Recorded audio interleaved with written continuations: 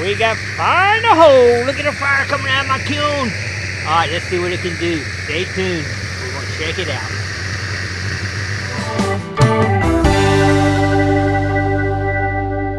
All right, we might have had fire in the hole, but it was not good. At first, I tried using these right here. These are what you burn grass with. You get them from Harbor Freight. Too much fire coming out, too much blaze. So what I ended up doing was converting it to my old burner that I built right here. I got it offline, how to build it. By the way, do not try this at home. Very dangerous. So let the Gigmaster take the chance. All right, here we go. This worked, and it was heating that up. I'm gonna have to make another one to put on this side now. But it did heat it up. Here's the, I'll tell you about these in just a second. But it definitely, I'm testing the lid first. So I put the lid in there. The first time with the other one, it didn't melt it at all, barely. It did start to melt it, but fire was coming out the top 5 feet. Couldn't do it. So then I did it with the new burner, just one burner, and it melted the heck out of it real quick. Within minutes, it had the lid melted, and I poured it into my cup right here. It's still, look at it. It's still, the lid is still liquid. Look at that. Now I did buy some things to take that off the top. I don't know if I have it. Let me go see if I can find it real quick. I found it, but it's probably too late. Yep, it's too late.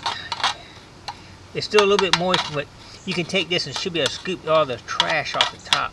But it's already starting to harden right now. Check it out. That's liquid lid. But it's starting to harden. Look at that. See that right there? Liquid lid.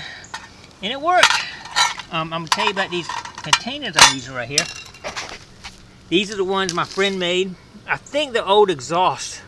And they got a little bit of stuff in them. It's already burned off now, but check it out. I got these. I made these right here, so we can pick them up, pick it up, and then a little tab on the back to pour it with. Pretty cool, huh? It's working. All right, we just gotta make another burner here. That thing was red hot, so I think it's going to work. And the fire and art will be coming to a theater near you soon. All right, well, let's keep getting up here. I might have to do a couple more test runs on my burners and my system I have set up here. But so far, with a few modifications, I think we got it down. One burner melted out, no problem. Lead actually melts around 600 degrees, and aluminum will melt around 1200 degrees, so we gotta get twice as hot. But I just wanted to test it with lead first to see how good it worked, and it worked. But I gotta have another burner on the other side, so we will have to make another burner to get it going. And I'm really excited about getting to make the fire ant art. I'll put a picture of it right here to show you what the end result should be if we get it working right. But right now, we're doing a little bit of testing and a little bit of practicing right now before we get to the real job site. So I'm gonna do some more lead melting and test that out some more, and maybe I'll show you that in just a second here. We'll go ahead and melt a little bit more lead, see how it does with one burner. All right, stay tuned. All right, I think we're ready to give it a try. I'm gonna shut the gas off first. Gas is off. We're gonna pull it out, see if we can scoop it off the top and stuff, and then we'll try pouring it. Are you ready? All right, let's get it ready here. Here we go. Oh, wait a minute. I don't know if it's melted all the way. Yeah, it's melted. Oh yeah, she's ready. Let's get her out of here first. I can see a lot of trash right here on top. I'm gonna try to take this and get the trash off of it. See if this works. See that right there? That's all the trash that was on top. It's looking pretty clean now. Put it one more time. A little bit more off of it. All right, yeah, it's cleaning it up pretty good actually. Yeah, little pieces of trash. It's still liquid though. See that trash coming out? All right, we're gonna be able to pour pretty much pure aluminum. I mean, lead here in just a second. Still a little bit of trash in it. All right, we're gonna use that. We're gonna try it now and go with what we got here. Are you ready? All right, let me get here and zoom in on the pan here. We're going to pour it on. We're going to try to pour it right here. This right here, right now. First, we're going to lift it up with these two. All right, we're ready.